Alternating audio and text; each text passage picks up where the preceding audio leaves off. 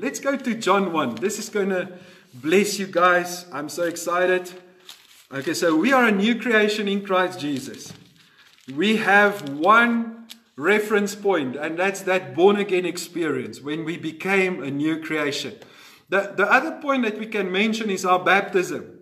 When we were baptized, we said what we now believe about who we are. We said that we died with Christ. We said that now it's no longer our lives that count. Our lives died. We died. We are now alive in Christ Jesus. That is what's so amazing. That is a glorious, glorious life. Exciting life for all of us. All right, John chapter 1. Now listen to this. Oh, Jesus. Oh, Jesus. He came to his own, but his own received him not. That's the Jewish people. All right? But to as many as did receive him, he gave the authority, the power, the privilege, the right. Okay, let me read it again. But to as many as did receive him and welcome him, he gave the authority, the power, the privilege. It's a privilege that we have. The privilege that we have is that we are called sons. He gave us the authority to become sons of God. That is a privilege. It's a privilege that we have. We have power. We have right to become the children of God. To become the children of God. That is to those who believe in his name. Who owe their birth neither to the blood nor to the will of the flesh, but to God. Oh, Jesus. They are born of God. The Word became flesh and dwelled among us. We beheld his glory. I love John chapter 1. But let me just say this. It says, who owe their birth neither to the flesh nor to the will of man, but to God. They are born of God. If any man be in Christ, he is a new creation. I read to you out of 1 Peter 1 that we have been regenerated, born again from an immortal, incorruptible seed. And that seed is the Word of God. Here it says that we are born of God. There's a few other scriptures that says, he who is born of God do not live in sin. Meaning, it doesn't mean you don't make mistakes. It just said you're no longer living in that old life of I am a sinner. I have been redeemed from that life, and I am now living a life under the influence of his righteousness. All right, so I've been redeemed from my life as a sinner. Also, if you read Ephesians, it says that we who were dead in our trespasses and sins, he made us alive together in fellowship and in union with Christ Jesus. We were dead, he made us alive. We died, he made us alive. We died, and now Christ is living. We are alive in Christ Jesus. We are dead because of our sin. We died and we were raised from the dead, and now we are seated with Christ in heavenly places. All right. So do you understand when I said you must be heavenly minded to be of earthly good? All right. So I want to encourage Christians. I'm not saying be spooky. I remember the way we used to think about spirituality is like, if I'm spiritual, I get this vague look in my eyes, and I'm so spiritual, and I shake, and even though I shake sometimes under the power of God, it's not the shaking or what you feel. To be spiritual is actually to just think the way that God thinks. To not try and bring in the natural and balance it out with the supernatural. To not try and bring in the natural thinking, but to stick to the supernatural thinking and to what God is saying and what he is thinking. All right, so spirituality is to have the thoughts of God. You are spiritual when you think like God. When you see things from his perspective. You are spiritual when you think his thoughts.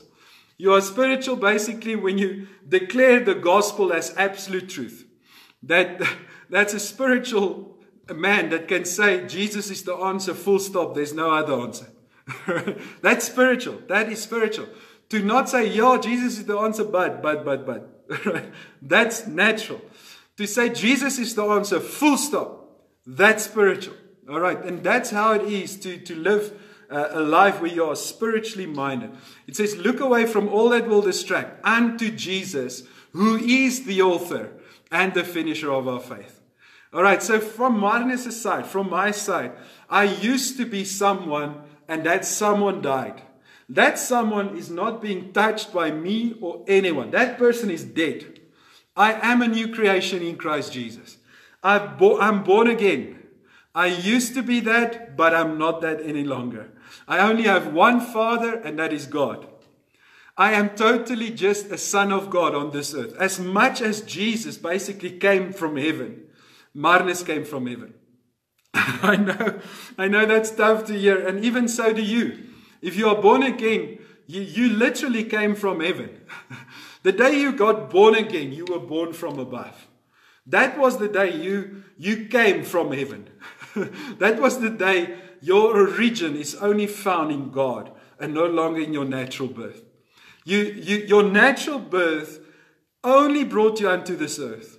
That's the end of it. That's the only association that you should have with it. What you should have is your association should be with Christ Jesus and who you are in Christ. Man, this is going to bless you. Just keep on listening. It's going to bless you. It's going to get better even as we speak. Thank you, Jesus. Okay, so here's some ways that I've learned that why should we associate with Jesus? Why should we completely associate with Him and not tend to lean towards the natural? Here's one of the things that I can do to throw it out there to say, listen, we all tend to sometimes think natural, all right? But that doesn't mean we are natural. Let me say it like this. You died with Christ. Now thinking like that old person is just a memory of who you used to be. And so if we can now get you to disassociate yourself with that old you and completely find your new identity in Christ, then you're going to be totally free. All right? Okay, so here's one of the ways I can make it clear to you how we normally associate with the natural. Remember, we are speaking about the natural birth and the supernatural birth.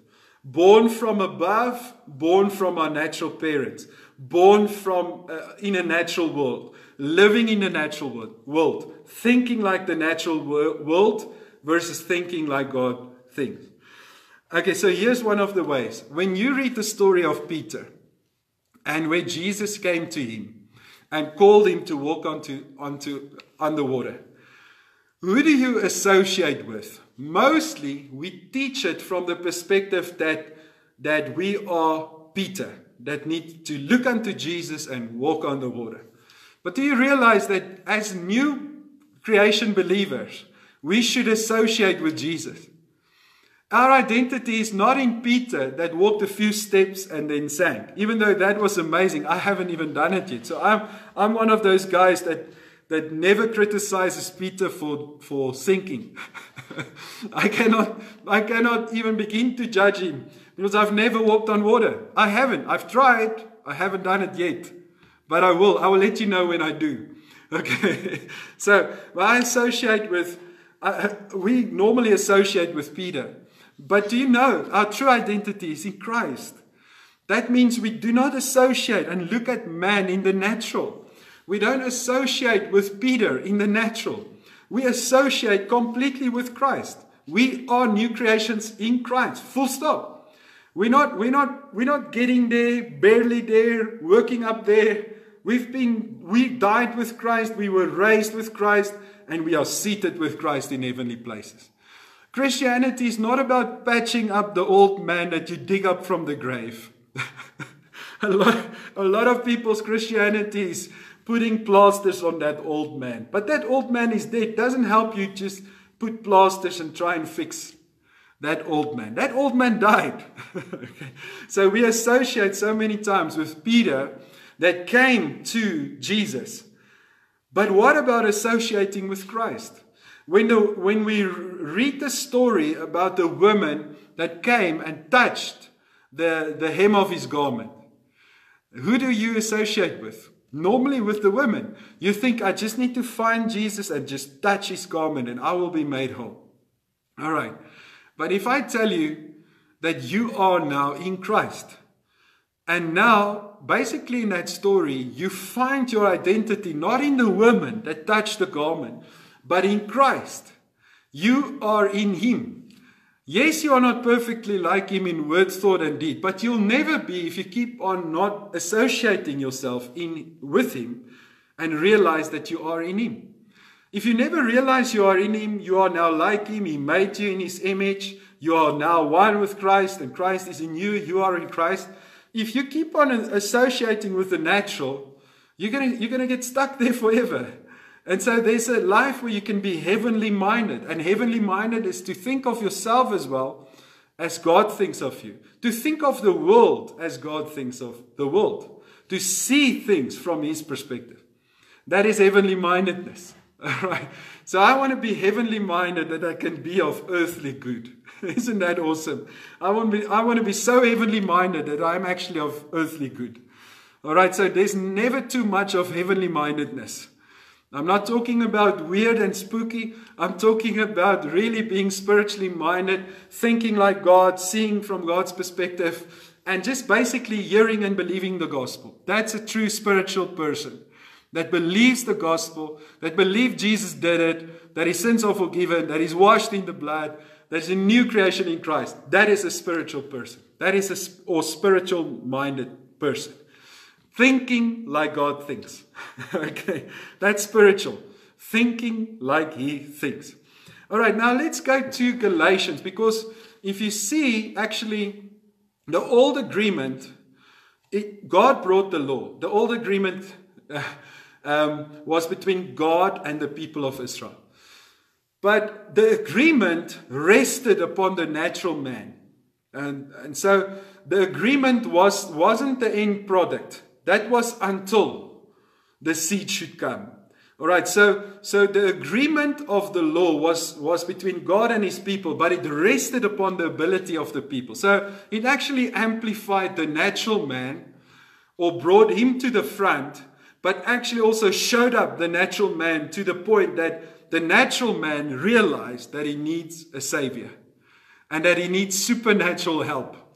Okay, so the law will not make any person holy. It's like a mirror. You can wash your face against that mirror day by day. You'll still, it's not going to clean you. It's not for the purpose of cleaning you up.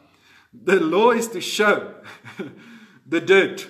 Okay, so the law showed the dirt in humanity and caused humanity to know their need for a savior. Actually, it's more specifically the Jewish people, for their need for a savior.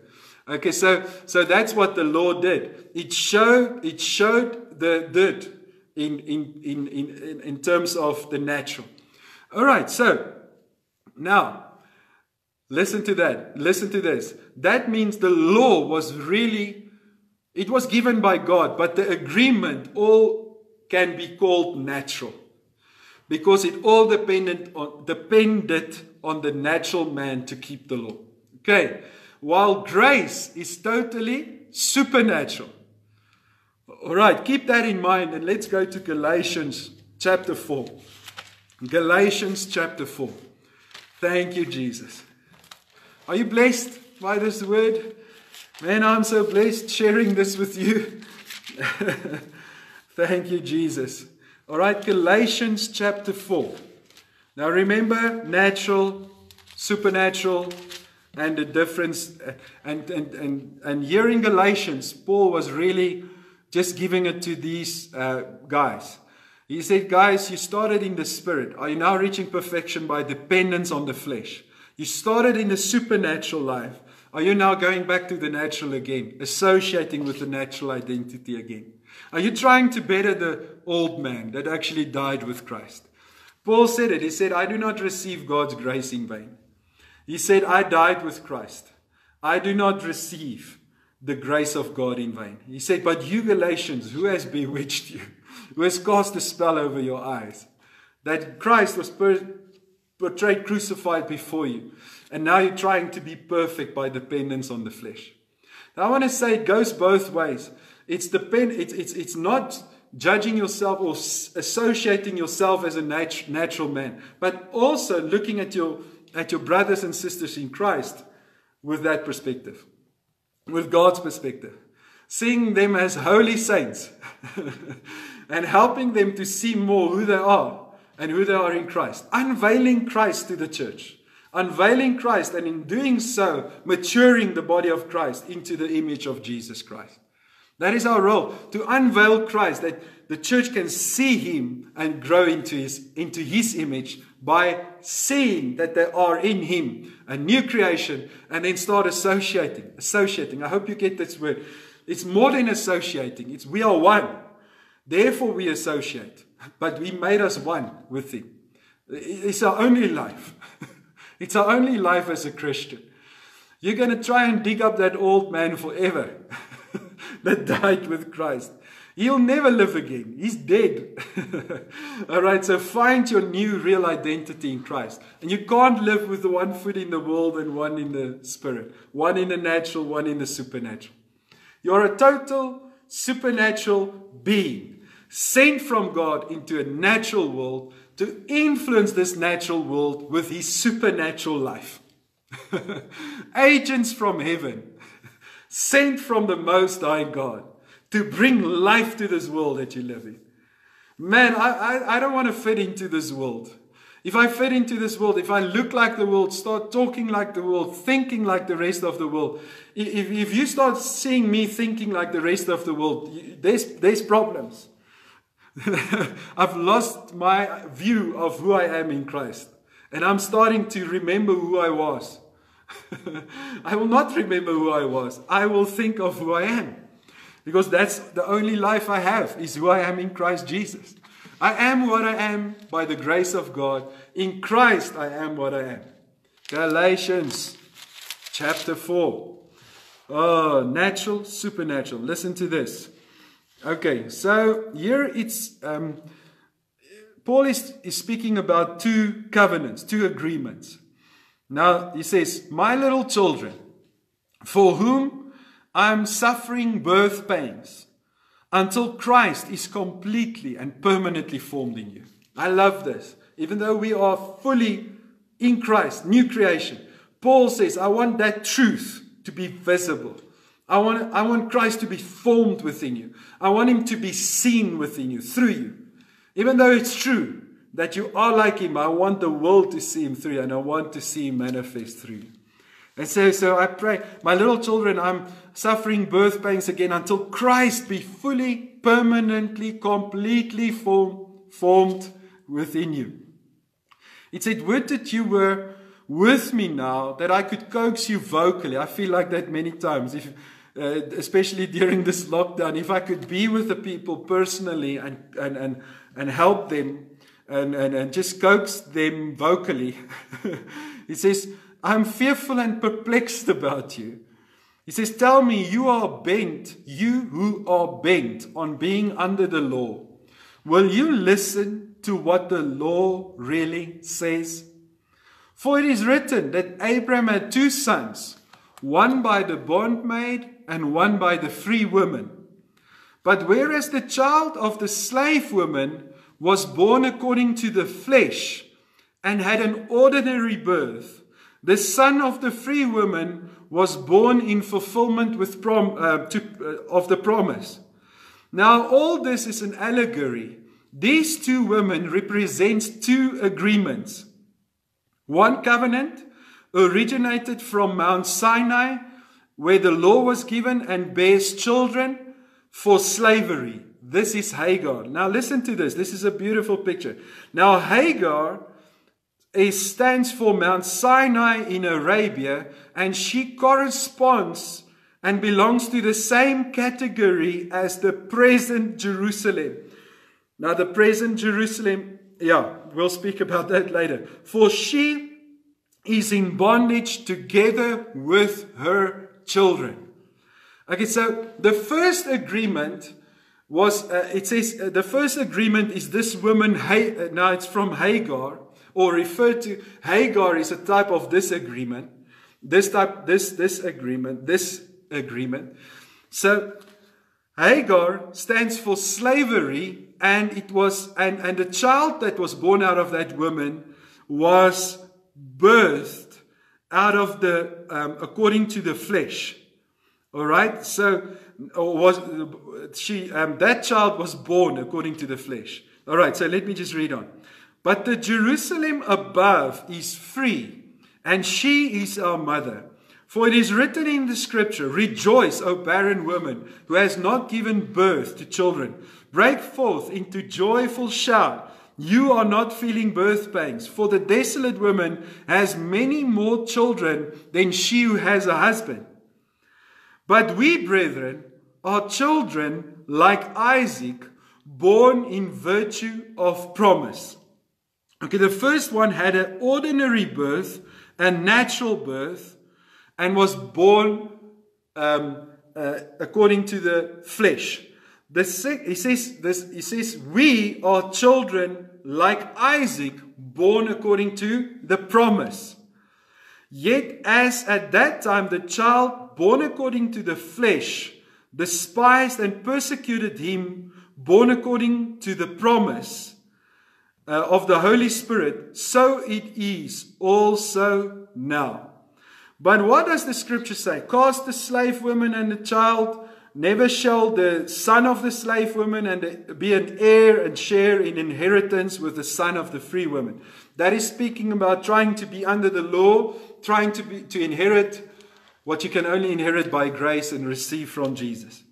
Verse 31, so brethren, we are born again. We are not children of the slave woman, the natural, but of the free, the supernatural. I want to read this out of the Amplified again. Galatians 4 verse 31. So brethren, we are born again. We are not children of the slave woman, the natural, but of the free woman, the supernatural. Do you see that old agreement is referred to a natural thing because it all depended on natural man? The new agreement is grace, and grace equals supernatural. Grace equals according to the promise, and it's received by faith. All right? So that is supernatural. It's all the work of God. By the law and the natural, it's all the work of man. By grace, it's all the work of God. The gospel is not about what you can do for God. It's about what He came to do for you. It's by grace. It is therefore supernatural. Therefore, I want to say to you Christians today, you are supernatural. You are supernatural beings. You live in this natural world, and when you came to Christ, you died. But now the memory of the old you and the world that you live in sometimes causes you just to live like the world that you live in. And even with myself, we find ourselves thinking like the rest of the world. Just having the thoughts of the world, the cares, the concerns of the world. Just think of that. God, the Word of God says, "Be anxious for nothing," and we all have been anxious for about a few things. Sometimes there's concerns and cares. That's why the Word says, "Cast your burdens upon Jesus," because He cares for you. Or you cast your burdens upon Him and He cares for you. But the truth says, be anxious for nothing. The Word says that He came to give us His peace, His joy. But yet we experience a little bit of joy and peace, a little bit of worry and fear. And we always have both. Do you know why we have both? We have not completely realized that we died to our natural birth. Therefore, as soon as people start going back to the natural origin, the natural birth, it's going to go like that and be like that in all areas of life. You're going to start thinking natural about other areas as well. And it's going to rob you from a heavenly inheritance and a life in Christ Jesus. So therefore, I have no dealings with that natural birth, because the only thing that happened is that natural birth brought in the Marnes that died in Christ. Now that Marnes died in Christ, and now is a new creation in Christ. And that is who I am in Christ Jesus. And so I'm completely dead. I said it also this morning, that concerns are for people that have no God. I want you to hear it. Fear are for people that's serving a dead God. That people that are worshipping a dead God, a dead religion, should have fear.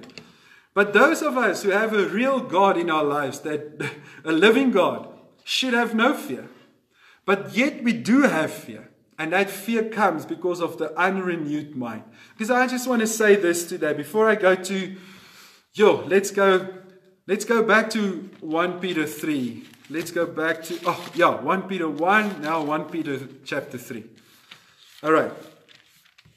The reason I'm saying this is I want to completely separate Christianity from the natural way of life. I want you to understand that you're completely supernatural and you are placed in a natural world to have that supernatural influence.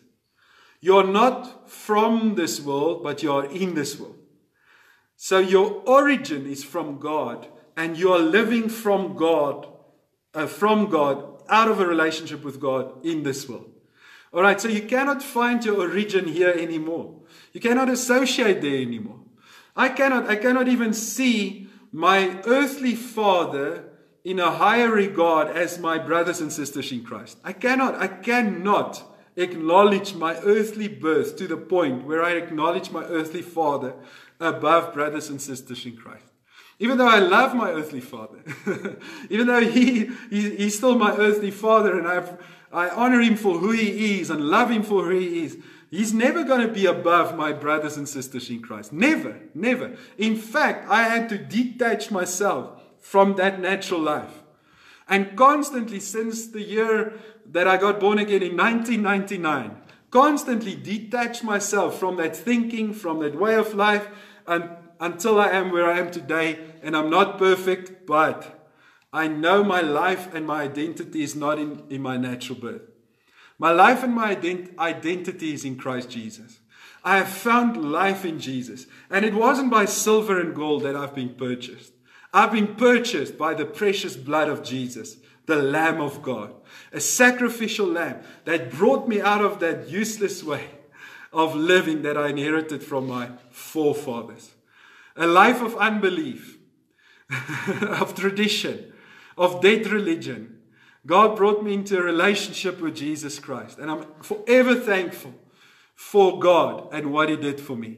And so it is with my family. They also now have received heavenly life. They used to be dead in their trespasses and sins, but they have received that life in Christ Jesus. Come on, and we are all brothers and sisters in Christ Jesus. So, man, I'm excited to share this word. There's something that I wanted to say when I just jumped off the topic there. I was heading to 1 Peter. Let's go there.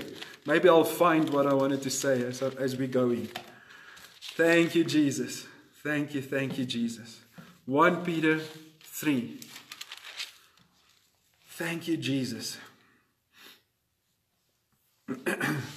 Now, the biggest problem of not seeing yourself completely new in Christ is that memory that you now carry of the old you.